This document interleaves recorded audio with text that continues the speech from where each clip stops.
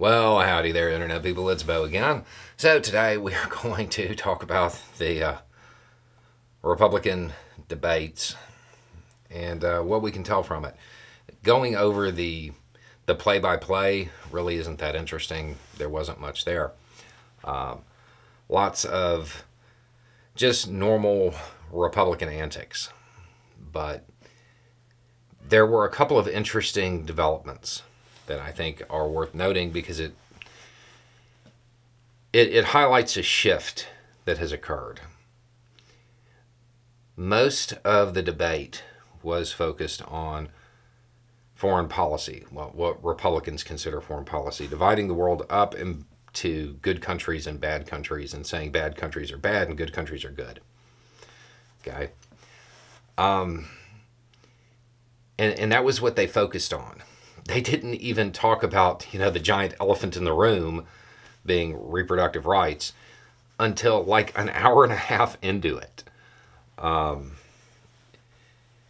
So what you're seeing is the Republican Party start to realize that the culture war nonsense is not really benefiting them.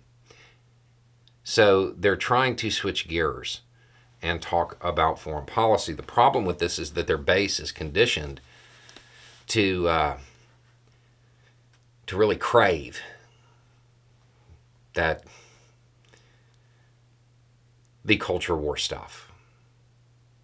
The base is going to want it, and none of these candidates are really giving it to them.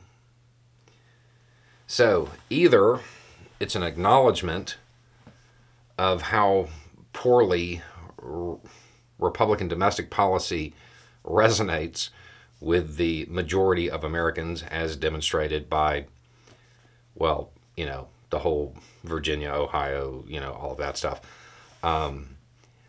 Or something else has happened, which may be even more likely and even more unnerving.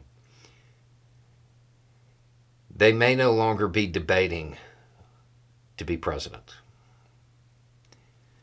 They may be trying to audition for the role of a vice president who engages in foreign policy, who gets sent places to go handle things. Which would mean that large camps within the Republican Party do not see a way to stop Trump. And now they are trying to position themselves to be able to benefit from his potential nomination or maybe even election. The stark shift in what they were talking about, it signals one of the two. Either everybody on that stage has already given up and they're just going through the motions and they're hoping that Trump will pick them, or the Republican Party is in total disarray and they don't want to talk about their domestic policy because, well, frankly, most Americans think it's horrible.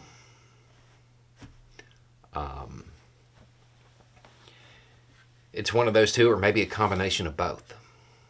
But I would kind of expect to see less and less energy coming out of the potential candidates for president from the Republican side, unless something happens with one of Trump's many legal entanglements. That may re-energize them. But based on that debate, they're at a loss and they're trying to find a place. None of that is good for the U.S. Anyway, it's just a thought. Y'all have a good day.